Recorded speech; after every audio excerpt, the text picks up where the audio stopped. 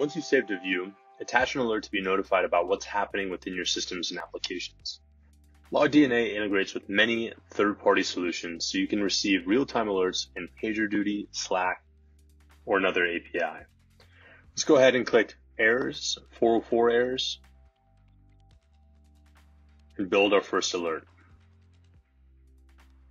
Choose View Specific Alert, and we'll do two different types. The first will be an email alert, where we'll get notified at 1,000 lines within 1 minute.